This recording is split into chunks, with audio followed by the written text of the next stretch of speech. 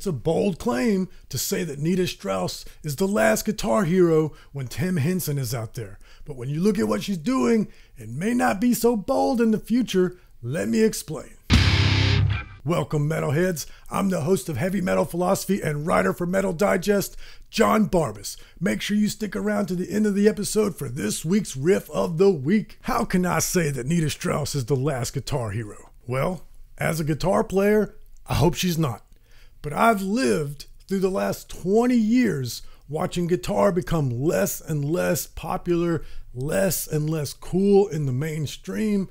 When I started playing guitar, it was already past the peak of the popularity of guitar heroes. Metallica had already reached its pinnacle. Guns N' Roses had already been the biggest rock band in the world.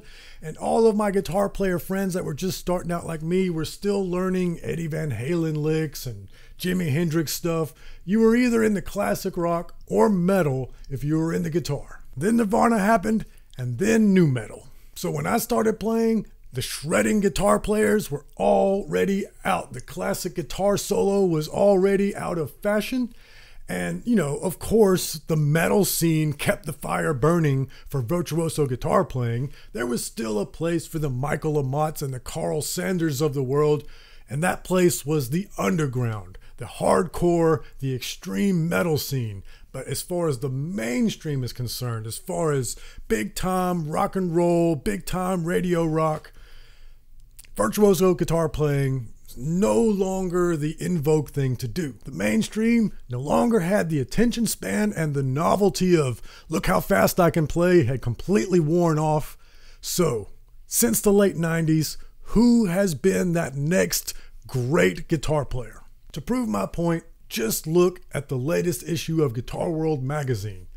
It features the cover Nuno Bettencourt. Now, don't get me wrong, I'm super glad that a great guitar player like Nuno is getting the credit that he deserves, but then also look at the tabs. Every month I used to look forward to getting Guitar World magazine in the mail and look at the tabs so I could learn some more stuff about guitar. Look at the tabs on the latest issue. You've got Extreme, AC/DC, and Joe Walsh. All classic rock.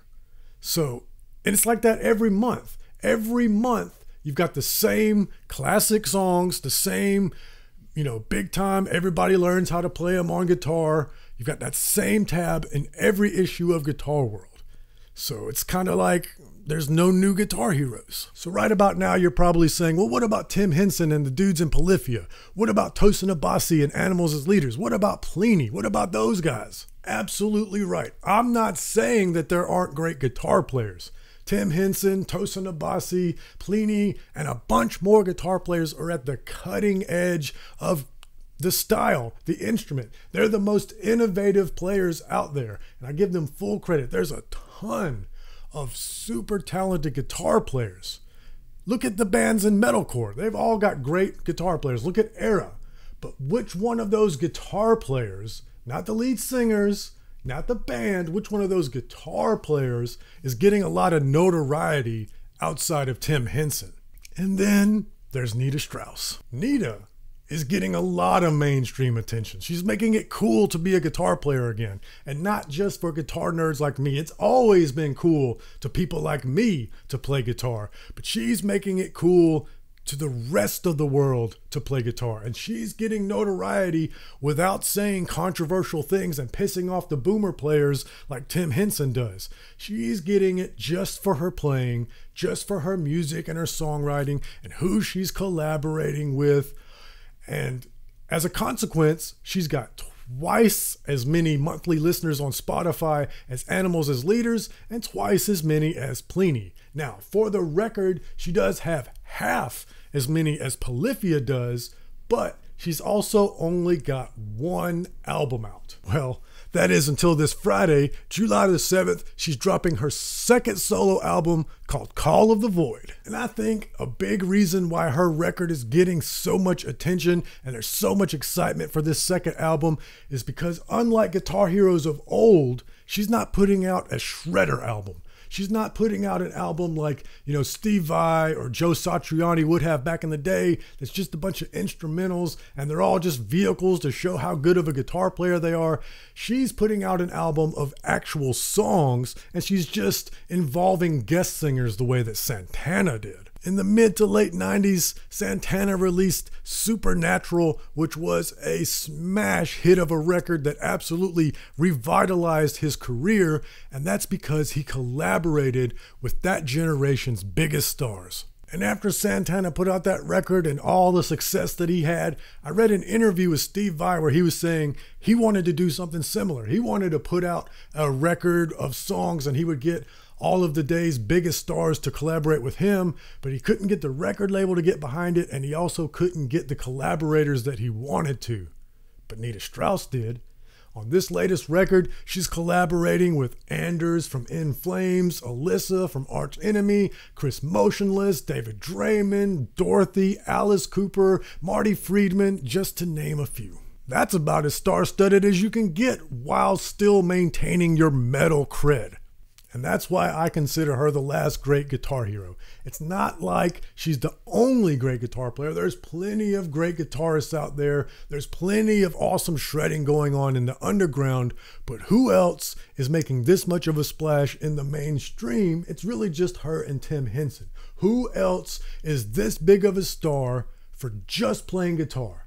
Not singing, not producing, not being popular on TikTok, or winning some reality show or some other manner of social media popularity.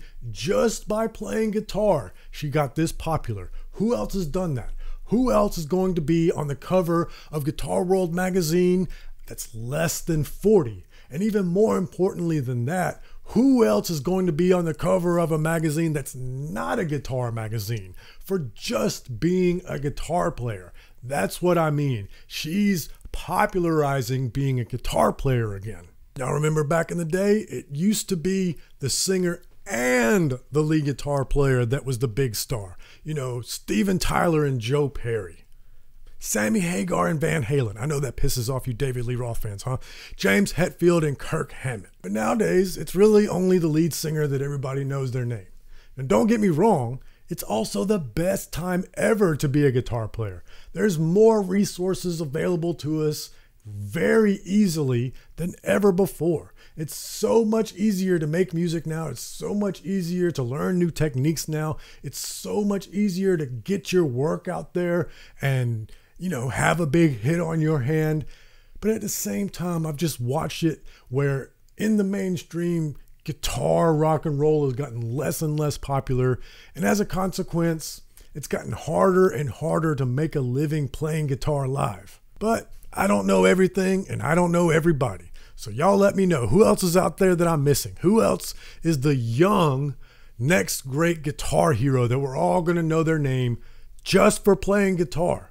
And in the meantime, let's talk about this week's riff of the week. This week's riff of the week is The Crusher, The Wolf You Feed by Nita Strauss, featuring Alyssa from Arch Enemy. Y'all let me know in the comments what y'all think about the premise, what you think about the riff of the week. And if you're on YouTube, you can click right here and catch another great episode of Heavy Metal Philosophy. If you're listening audio only, no worries, links in the description. But most importantly, read philosophy, listen to metal. I love you. Who else is going to be on the guitar? More importantly than that, who else is going to be on the guitar?